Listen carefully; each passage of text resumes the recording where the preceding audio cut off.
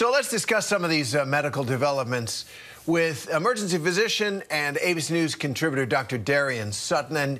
And doctor, let's start with that vaccine for children between 6 months and 5 years old.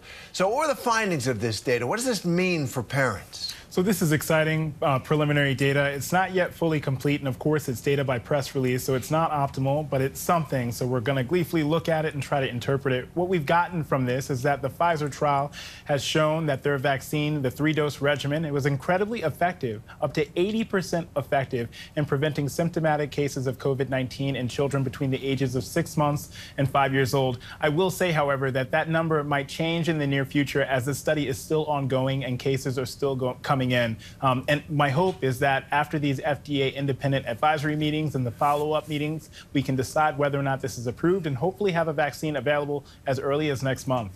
As early as next month. Now, these are for the littlest ones. And once again, we talk about this a lot. How should parents sort of factor whether or not this is a good idea for their kid? You know, when I'm talking to parents, first off, if they have any hesitation, it's really about finding out what that hesitation is. It might be just simply from the concern of what is added into the vaccine, the possibility of a reaction from the vaccine, or in general, maybe just a false belief that needs to be corrected. So I try to do that on an individual perspective with parents, but overall, these vaccines, there's no concerns for safety signals in these studies, which is incredibly motivating in terms of trying to get these children vaccinated. And also, we've seen in the most recent the most recent surge in terms of the Omicron surge, our first experience, that those children that were unvaccinated were twice as likely to get hospitalized compared to children who were vaccinated. So it's clear that there's a benefit. And I remind parents at the end that we are in an active surge as cases and hospitalizations are going up. That's a great point. And so for these children, you say we could see vaccine rollout soon with them?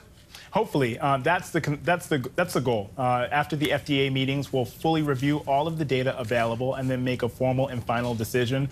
I'm hopeful that the results continue to be this motivating and that we can get this pushed through, because there are many parents, as you probably know, that are asking me every day when they can get their children vaccinated. But of course, we want to do it in the most safe way possible to make sure that we provide a vaccine that's incredibly effective and durable.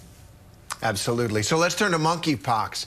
It's got a scary name. It seems like a scary disease related to smallpox. It is here in little spots here and there in the United States. So for people who are concerned, what are the symptoms of this virus? What's the seriousness of this disease? How long does it take people to recover? How familiar is the medical establishment with monkeypox? So we're very familiar with monkeypox because it is a relative of smallpox, and many may not know outside of medicine the existence of smallpox. Thanks to vaccines, it was declared eradicated in 1980, but monkeypox still remains endemic in certain parts of Central and West Africa. Of course, the concern now is that we're seeing these cases all around the world without an obvious form of transmission, meaning oftentimes monkeypox is transmitted from animal to human in something that we call zoonotic infections, but we don't see any sources of animal infections, and we also don't understand where these specific individuals are getting infected from. So that is the question that needs to be answered. Until then, I remind everyone of the symptoms of monkeypox, which includes, it usually starts as a flu-like illness, but then can progress to swollen lymph nodes, headache, and then of course that blistering rash that we've seen circulating around the internet.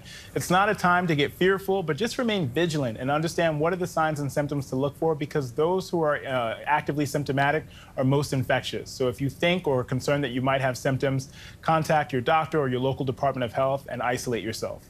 Great point. And then finally, for people who we're still in this pandemic, and for a lot of people, this pandemic was the first time really where they paid attention to public health advisories and the whole public health process. And now they're hearing about monkeypox. Can you just compare a little bit monkeypox with COVID and how people should address it? The president has said he didn't see a reason to take quarantine measures. He says it is something to be concerned about. But I'm wondering about people who only know public health really through the COVID experience. There is a big distinction, isn't there? There is. Monkeypox and COVID-19 are completely different viruses, and they have completely different trajectories about how they move around in the environment. For example, monkeypox is a lot less infectious. It often requires contact, meaning that there has to be close physical contact from one person to another to transmit the virus, and it's relatively difficult to transmit it. If you compare the average reproductive value number of monkeypox compared to COVID-19, and that basically is a number of how many people on average one infected person will get infected.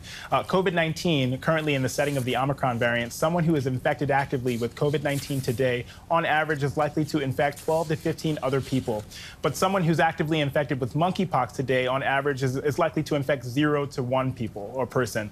And so that is just a comparison in terms of the level of infectiousness that we're talking about when comparing these two viruses. And then, of course, COVID-19 is all around us. It's highly prevalent, and monkeypox is rare and remains rare. So I think that they have completely distinct personalities, per se, if you want to think of it that way. And again, it's important to be vigilant and remain aware of this possible infection, but I do not believe that it's going to follow in the trajectory of COVID-19. Great. Dr. Darien Sutton, I always feel smarter and calmer after we talk, so I thank you very much for that. Thank you, Terry. Hi, everyone. George Stephanopoulos here. Thanks for checking out the ABC News YouTube channel. If you'd like to get more videos, show highlights, and watch live event coverage, click on the right over here to subscribe to our channel. And don't forget to download the ABC News app for breaking news alerts. Thanks for watching.